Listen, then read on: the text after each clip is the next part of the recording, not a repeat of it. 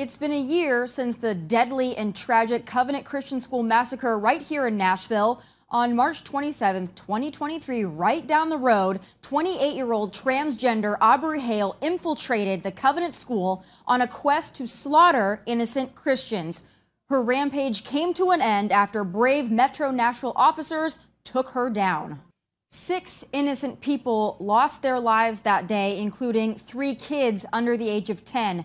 Nothing can bring back those innocent lives, and we mourn them as much today as we did a year ago. But beyond the intense grief our Nashville community felt in the aftermath of this tragedy, many of us to this day are mystified and downright enraged that we still do not have all the answers. We knew shortly after the massacre occurred that several journals belonging to the shooter were uncovered, but authorities and even lawsuits went to great lengths to keep them from the public. Why, you ask? Well, the contents, of course. Several months ago, the long-awaited and long-buried snippets from that manifesto were leaked by a conservative media pundit, Steven Crowder. They expose a motivation and driving force behind the slaughter that's even darker than we speculated. The scribbles titled Death Day discuss the trans shooter's desire to kill white people with white privileges. The shooter also gloats about being ready to kill and ready to die doing it, and those are just the parts I can read aloud to you on this platform. But let's be clear, these writings were never released by the authorities as is typical for other manifestos. They were leaked. The full manifesto remains buried, and as it turns out, it's not just the LGBTQ sympathizers that want the trans shooter's manifesto under lock and key, but also many of the parents from the Covenant School. But why? Joining me now today to discuss that, to debate gun restrictions, and to revisit and make sense of what happened that day are 2 Covenant School moms, the co-founders of Covenant Families for Brighter Tomorrows, Mary Joyce and Melissa Alexander. Join me now. Melissa, I want to start with you on that day. Obviously, my audience has heard a lot and the Nashville community knows a lot about the timeline, how it went down, and we've heard some from parents like yourselves, but I don't think anybody has a true reality of what that day was like for a parent. And I'd like you both just to kind of walk through, but I'd like to start with you and tell me what happened on that morning. Well, if I were to define the day in one word, it would be a nightmare, right? I mean, it is everybody's worst nightmare to find out that there has been an active shooter at their school and there's one ongoing. Because our school being on lockdown, we did not get an alert from the school itself. I was on Zoom working, and I got a phone call from an unknown number. And I thought, that's strange. I looked back, I had gotten that phone call from that same number 2 times prior, 2 minutes before. I answered the phone call, and on the phone was my son.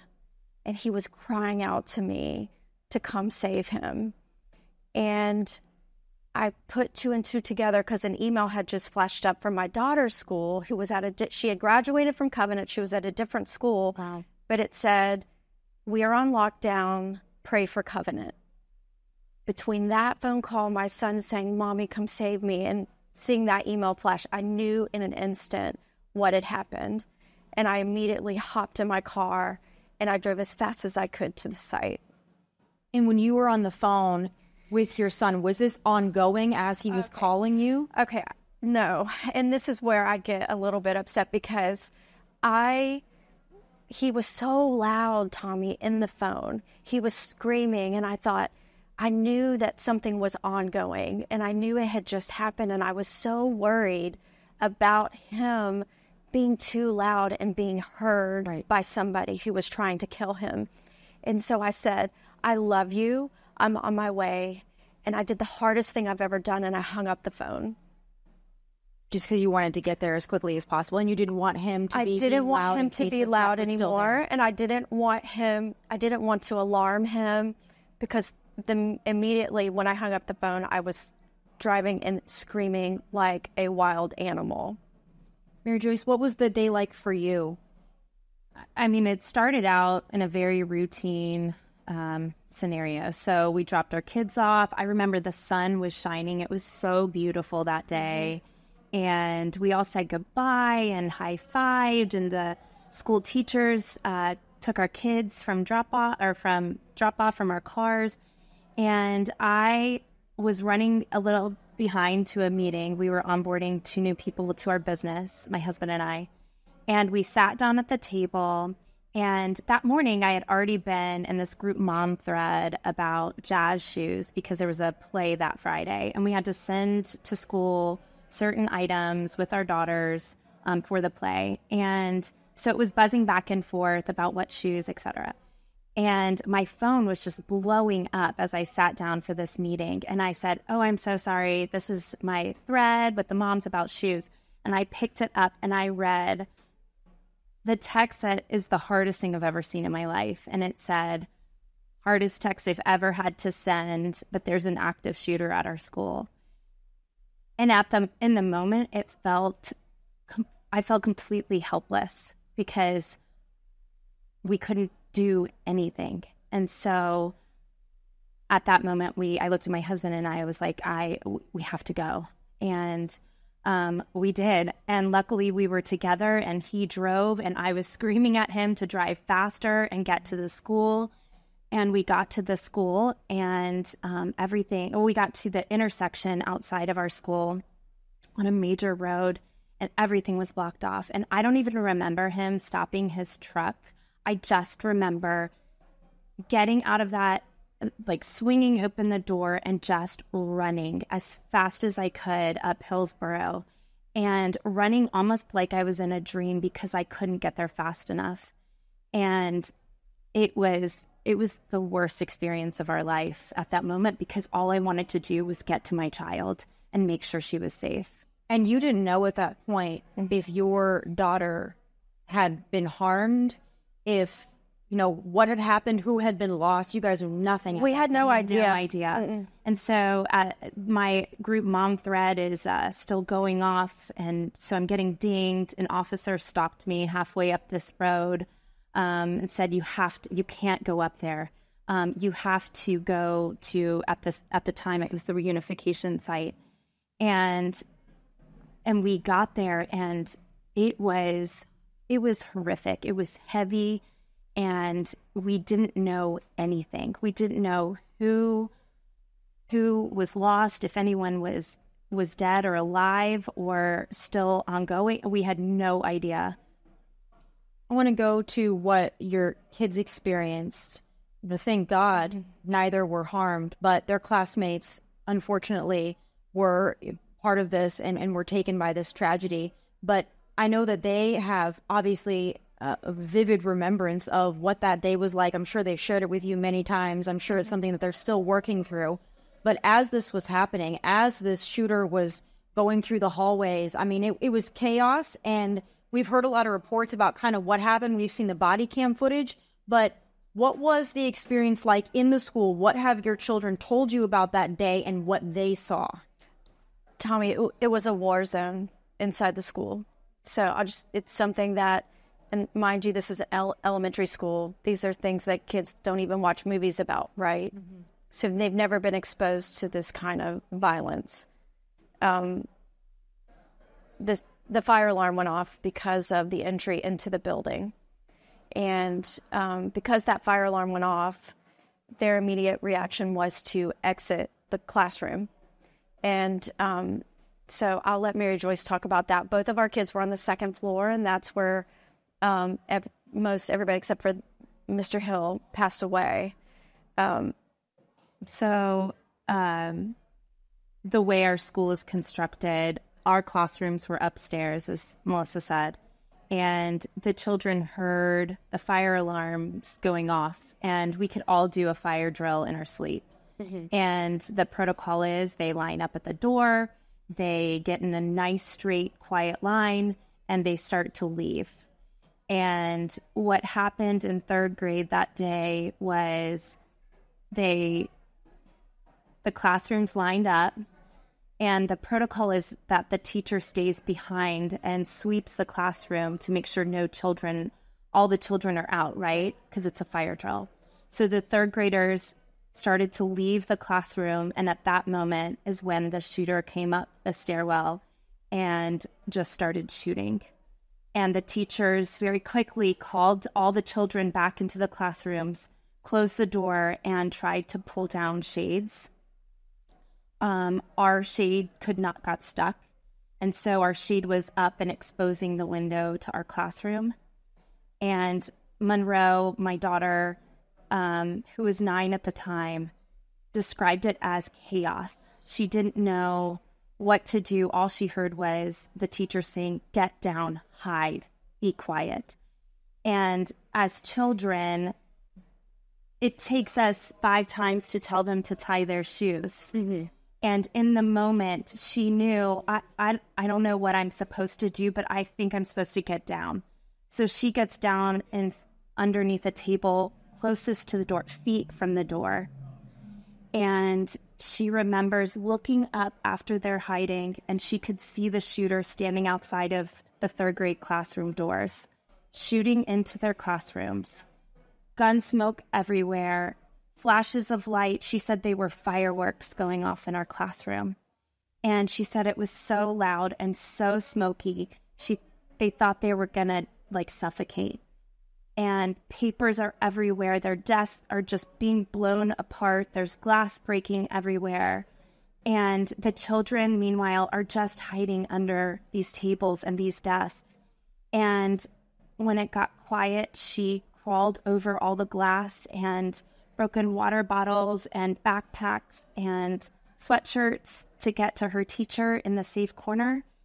And as she exited, she said she saw a little shoe in the hallway, and they thought their friends had fainted. Because as you said, they don't even understand death and war and destruction like that. They just don't, their minds don't even go there. Right. And for you, what was the experience as far as seeing the shooter, not seeing the shooter, the classmates? I mean, I can't even imagine what it's like for a young child to go through that, let alone have to explain what they saw. But I'm sure it's an unpacking, even a year later, still unpacking everything that was seen and heard that day. Yeah, and my son doesn't like to talk about it, right. And which is normal, I've learned. But while the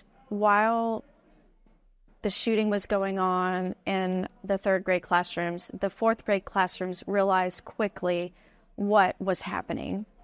And their teacher had the wherewithal to grab them and pull them back in the room.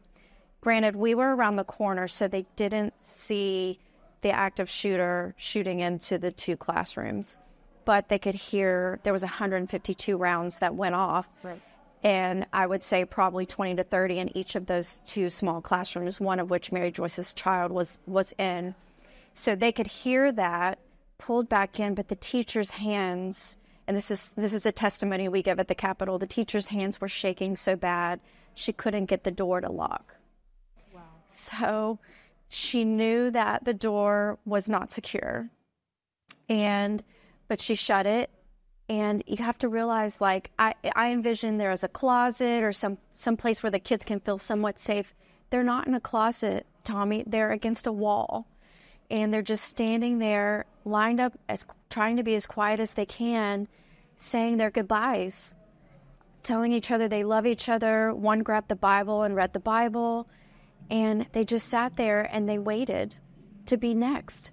And so it was, I think by God's providence that for whatever reason, we did get the shade pulled down in our classroom, that they saw her feet walk by the room.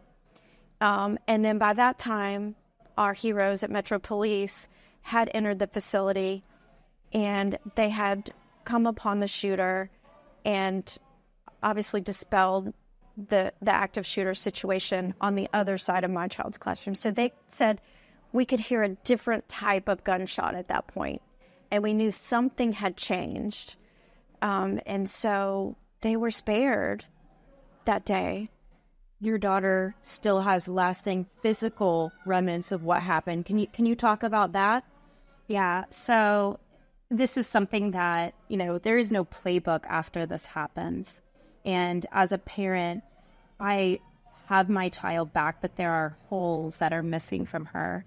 And after the shooting, nothing felt the same. And so we took the kids on a vacation just to get as far away as possible and we're on the airplane, and she had these headphones, and she's like, "Mommy, my headphones are not working." And I thought, oh, well, because Mommy got some cheap headphones, sorry.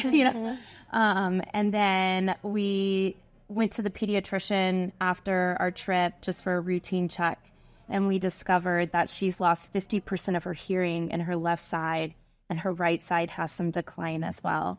And it's one of those physical injuries that you don't even think to look for. And I would never even think that could happen. But if you think about what you do, if you go to a gun range or if you go sport shooting, you put on protective ear coverings. And in a classroom where there is a shooter shooting at you, no one passes out ear coverings saying, get ready, right?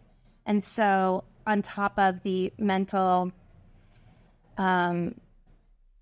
injury that our children are healing from, that's something that's going to be lasting with her. Right. As far as the mental part of that, I'm sure neither of you ever thought that your young children would have to be in therapy for trauma, this kind of thing. And for people that are not familiar with Nashville, they're not familiar with this area. For us, we know it.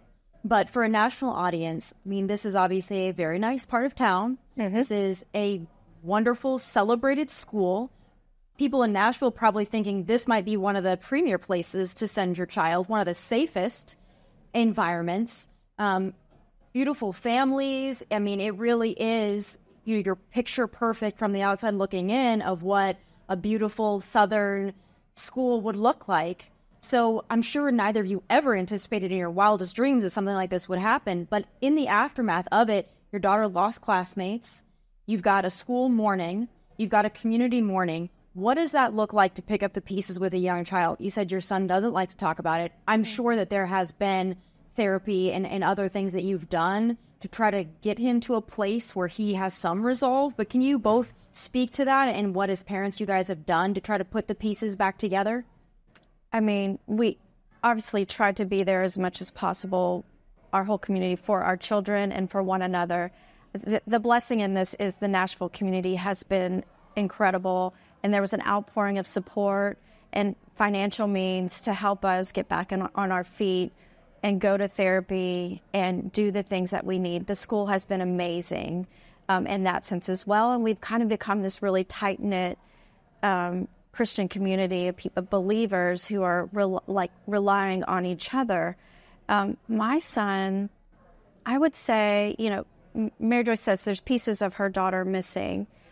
What I noticed was when I dropped my son off at school that day, he was a 9-year-old young little boy. When I picked him up, I saw somebody who seemed to be 20 or 25. He was just a different demeanor than what I had taken to school that morning. And so we are, and trauma is not linear. And so some days are better than others. And we have to navigate things that you wouldn't think about, like if a fire alarm goes off again, that will immediately, put that trauma back on them. They'll bring them back to that moment. Even sirens and things like that. You have to think about your environment and how you can help them adjust and deal with the new the sounds that they relate to that day, the day of the shooting. Yesterday, Monroe heard someone banging. We're at a temporary location right now, which I'd love to talk about as well. Okay. Someone was in the cafeteria banging on some frozen vegetables for dinner that night at the church. And Monroe heard this loud, just kind of repetitive banging, and it triggered her into a really scary place. And we have done so many therapies. We did a brain scan, and it showed that her body is still in fight or flight mode. So all these months later, we're almost to a year, and she is still looking always for a way out. Where am I going to hide? What's around me? And she just turned 10. I want her to be concerned with, can I have a sleepover this Friday, right? Or can I stay up a little extra late? Or what camps am I going to this summer? not, is there a bad guy that's going to shoot at me or kill me today? Right. Let's talk about a year later. Is the school going to reopen in that same location? And if so, are you both comfortable with that? Is it possible to re-enter that building and not be re-traumatized on a daily basis? So I think there's probably different people in different places right now, Tommy. We go to church there. We have had exposure to the building pretty early on. And even when I do walk in, I still think about what happened. But my family's take is I don't want evil to win the day. I want to take back that beautiful space for our beautiful community. And so that my son says he's excited and ready to go back. I know that it's not going to all be easy, but I don't want to let that evil win either. Right. And that's the same feeling that you have about the building and the space? I think I go, I'm 50-50. Monroe has shared that she does not want to go back to that space, but she's open to trying it with her friends. Her experience was so different. The third grade's experience, now fourth grade's experience, was so different. Being directly shot at is just a very hard feeling to settle when you're walking into the same space. Something that we're keeping in mind as a community, and they've reminded us and coached us as parents, is our feelings and our comprehension and processing of what happened that day is different than our children.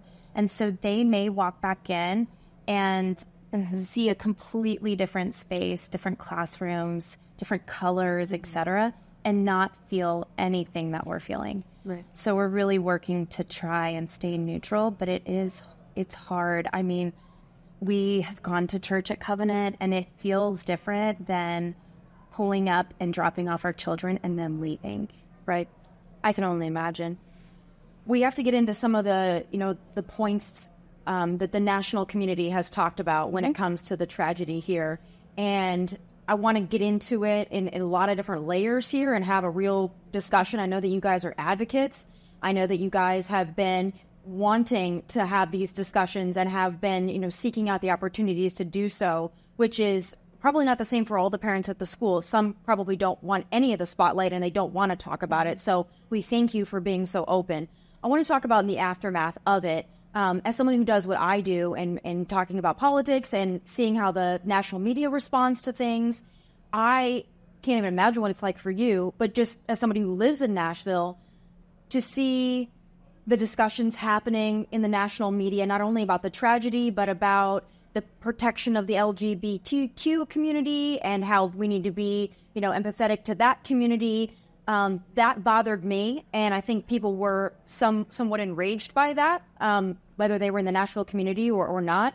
The emphasis that was placed on the shooter and the shooter's identity and coddling that identity, it did seem to be a national discussion. So I want to get your take on it, just quite honestly, the way that you saw this play out and the way that you saw our vice president talk about it, our first lady talk about it, and really putting what seemed to be a focus on the shooter more so than the victims in the school. How did that feel for both of you? Well, first, I think that's a valid question. I'm glad you bring that up. I think that it is important to us as Christian women to also acknowledge that the shooter's parents lost their daughter as well. I don't like to say her name because I don't want to give any spotlight or emphasis or infamy to someone who did this to our community. There's also been talk about a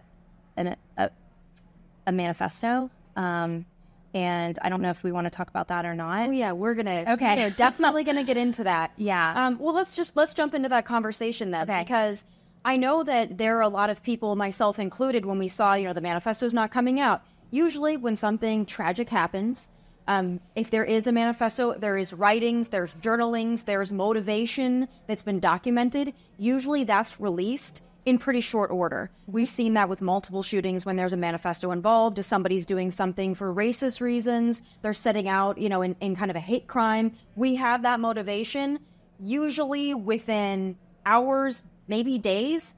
But when it comes to this, we knew that this person identified as transgender, but we didn't really get a lot of information about, hey, this is the motivation or this is what could have caused that. A lot of people, myself included, were like, okay, if there's all these journalings and there's all this documentation, why in this scenario does the public not know?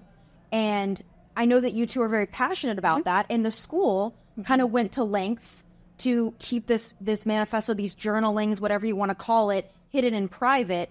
Please explain, why you'd want this to stay below the radar. So there's actually 3 points.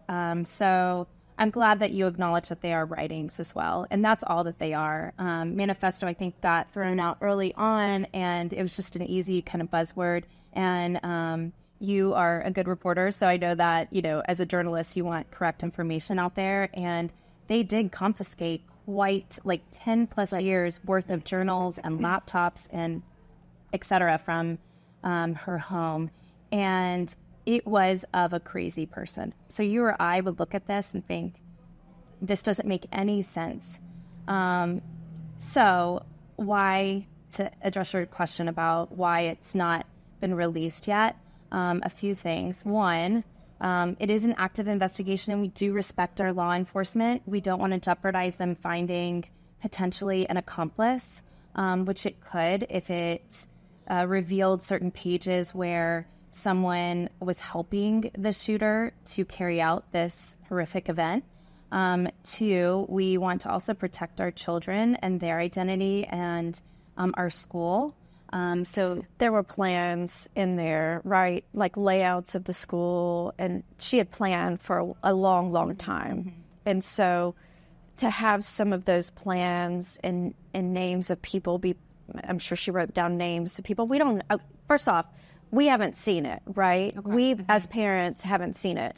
But from what we have heard from our briefings is there are plans from the school. She spent a lot of years trying to figure out how to do this and make her plan. And so we, for the protection of our children who are going back, we don't want those released. I will say, as parents, we are probably the most, seems like the most likely community of people who would want to be able to read these. Mm-hmm. And I will tell you, in the beginning, I wanted to know, I want to read every single page. I want to know who this is. And the more that I learned about this person and how mentally ill this person was, I thought, I don't think there's any logic to what they were writing. And I'm not sure that anything that I read on any page is going to be helpful. And as a matter of fact, I think it could be harmful to my child. Being now that I am in the position that I'm in, all I want to do is protect my child and our community and their friends and the children and even the few pages that were leaked. Right. If my child looks, I don't want them to look on the internet one day and see what that person wrote about wanting to kill them. What do you think? Just put yourself in that child's shoes. If you're reading about somebody wanting you dead and wanting to kill you, how does that re-traumatize you, a person that was almost killed and hunted in the first place? And so I really thought through this, and I thought I choose not to read this. I would rather not read this. And I don't see a place for it in our society because, as we know in these situations, those shooters study other shooters, and they feel like they are become an inspiration for the next mass shooting. Mm-hmm. And the last thing I want to do is see another mass shooting in a school in America. So I want to ask you about that as well, the leaked pages. The leaked pages, again, they haven't been confirmed, but the way law enforcement responded to it was like, this is a leak. We're going to get to the bottom of the leak, not saying these are false or these are not real, saying kind of this is a leak and we want to figure out why this was leaked, how it was leaked. So we have a pretty good indication that they were real, the pages that were leaked. And the pages that were leaked, I've talked about them on my show. I mentioned it in the opening. This person did discuss kind of at length wanting to target white people with white privileges.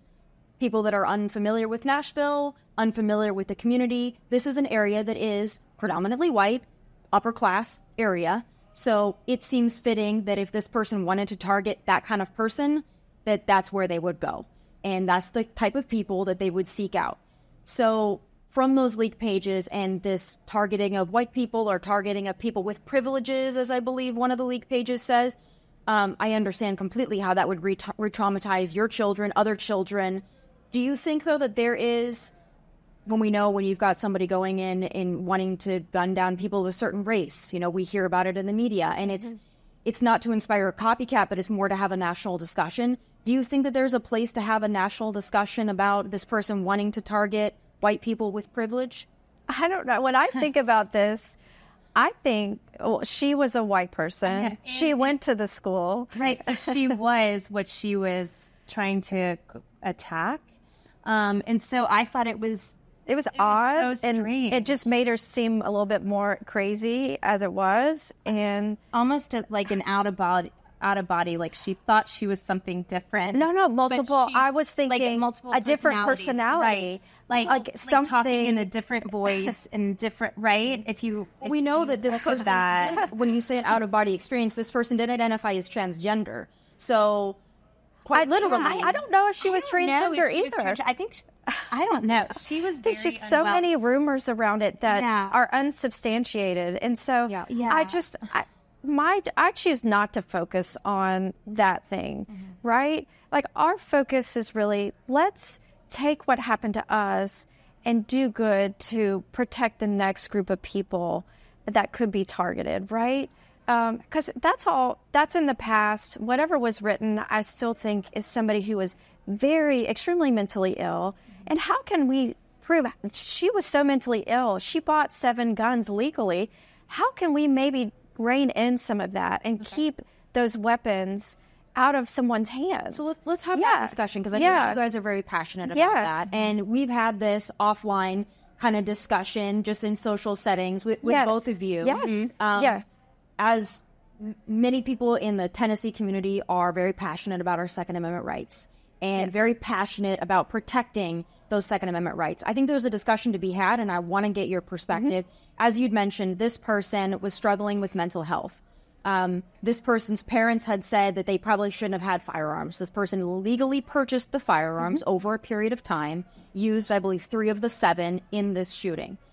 But there's a discussion about the red flag laws that you alluded to. Somebody with mental issues, that is disturbed, that is crazy, should not have access to firearms. That's a discussion to be had. But I'm wondering, because this person wasn't institutionalized and didn't have, I guess, something go on that would have signaled law enforcement that, hey, this person shouldn't have firearms, when we talk about red flag laws, do you think that would have stopped this person from carrying out what she carried out? I wholeheartedly believe it. I do too. And I think there are some actually even simpler things that we can do as a country just to implement, in addition to looking at some gun safety laws that wouldn't infringe on anybody's Second Amendment rights. I mean, and that is definitely, we are very passionate about making sure that people's Second Amendment rights are protected. But perhaps we can add a few stop signs or guardrails in place to enhance responsible gun ownership and to slow down the access of someone that is unwell, that it will cause harm to not only maybe just themselves. So suicide is also a big concern, or carrying out these horrific events. I like to preface this conversation by telling people I'm born and raised in Tennessee. I grew up in this Nashville, Middle Tennessee area, and our family is a family of gun owners. We're a family of hunters. We have, multiple guns, and I am still pro putting the guardrails around. We're responsible gun owners, right? But I know there are a lot of people who are mentally incompetent or not responsible. And I think I'm a Republican too. So I think I share a lot of commonality with the general public, with Tennessee. I think sometimes in the media we get played against each other, right? And I think we're more common than not. And I don't mind responsible gun owners having guns. That's not the issue. It really is how do we keep these out of the hands of people who may, like Mary Joyce said, do harm to themselves. We know the suicide rate is out of this world right now. And suicide and mass shootings actually go together, right? A majority of the time when a mass shooting happens, that person knows that they're either going to kill themselves with that weapon or they're going to be killed, right? They go into it knowing they're not coming out. Right. So I think that there is, when we have this discussion, there's so many layers to it. Yes. And I want to best as I can represent the side of it that's very concerned about red flag laws and see what you guys think about that. I agree with you. Somebody who is mentally unstable should not have a firearm. I think we can all attest to that. We can look and we can point fingers at the parents. Hey, if you knew this person was disturbed, they're living in your home, why did you allow this person who was living in your home to have firearms, even though they were 28 years old?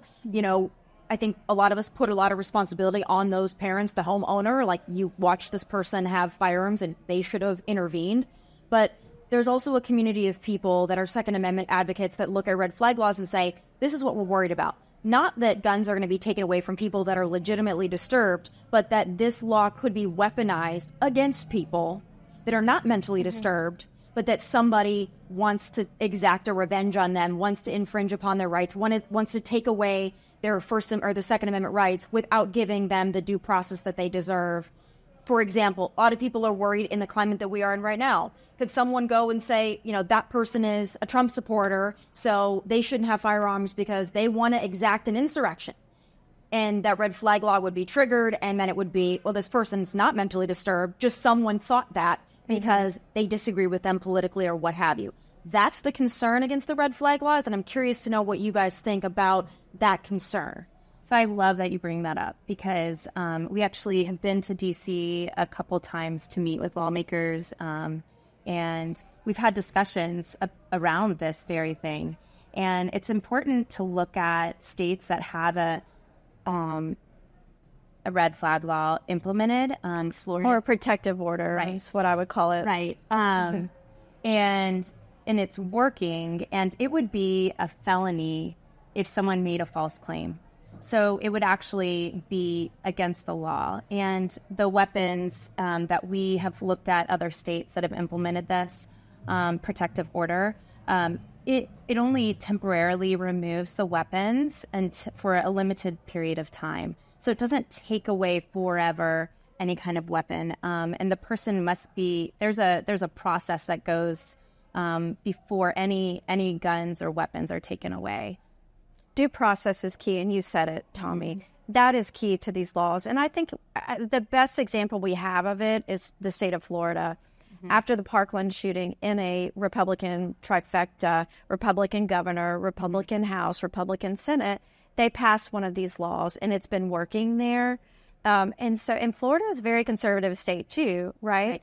So I think that's a great place to start. And what we've been doing is we've met with over 70 to 80 lawmakers at this point in Tennessee, mostly Republican, across the aisle, though, to say, hey, how can we work on this and see what can get done? It hasn't happened yet, but we're open to talking with firearms associations and other people. We want to just have these conversations and see how we can all come together from both sides. Because what we know is 75% of Tennesseans actually support some sort of protective order. Right. No, and I think it's a discussion worth having, and I think that people do want to find a middle ground on this. I think in this environment right now, when we hear about rights under attack or threat, it makes some people very nervous about that. Yes. But I think with certain guardrails, there's a discussion to be had. The last thing I do want to talk about, though, is another element of this, and that's having our schools better protected. Yes. And there's been a lot of pushback in the media as well. There's a lot of conservatives that say, hey, listen, instead of taking guns away from gun owners and that approach, why not have armed personnel, armed law enforcement officers at every school? Because if there would have been an armed person at the school that day, they could have more than likely neutralized that threat before she was able to get in and wreak the havoc that she did. Where do you guys fall on that kind of approach? Maybe in addition to or instead of, that's a discussion for, another time. But as far as protecting our schools better. So I like to say that, number one, I'm not against a fully trained SRO being at the school. We have them at our school, and the kids love them. You know, they're their pals. They're part of the school family. Right. And so I think that's a wonderful thing to have, and I think that's needed today.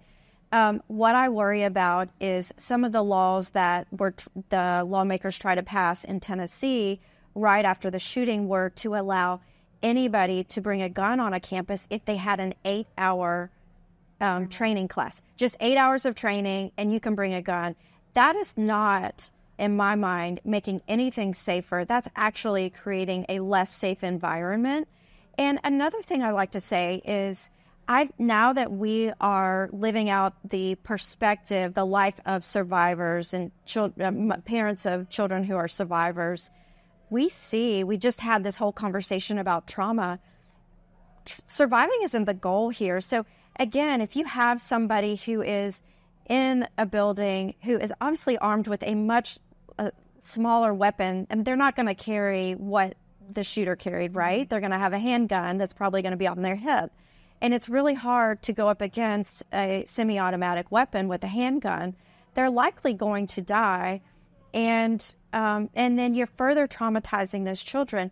If you have teachers carrying, the thing that we learned the most, and I want to get this out, and I want it to be heard, is I told you my teachers' hands were shaking, right? Arming teachers, our teachers' job in both of the stories we shared were to get those kids and keep them quiet and safe and controlled. And if that teacher stepped out of that classroom to try and go up against a shooter with a much more powerful weapon, the likelihood is that teacher would die, and then that entire classroom of children who that teacher was protecting, remember that shooter, because my classroom was quiet, they watched her walk by. They saw her footsteps underneath the door. If my teacher had gone into battle and opened that door, then all of those children would be dead today. Right. No, that's understandable, and I don't disagree with you on that point. I think that having trained officers that are trained to confront a threat. I do think, though, what we know from this person, from the writings and whatever, is that this school was maybe targeted because the security was less than other areas that could have been targeted. So that the deterrent factor of having armed, trained personnel, even if they are confronting somebody with 10 weapons, the deterrent factor is certainly there. Same thing with your home. If you have a home that has a firearm, people are less likely to confront somebody who's going to fight back. So I think that that's maybe where we can have a broader discussion about having more trained protection at schools. I agree 100%. I think trained protection is important, especially in this day and age. We also, outside of an SRO or a armed officer, one of the bills that we got passed in the state was a fire alarm bill. And that's because we learned that the fire alarm went off immediately in our school. And the policy of schools across the nation is to immediately evacuate the classroom, line up them right into harm's way. Yeah, sending the children out first, and the captain, if you will, is the teacher at the end.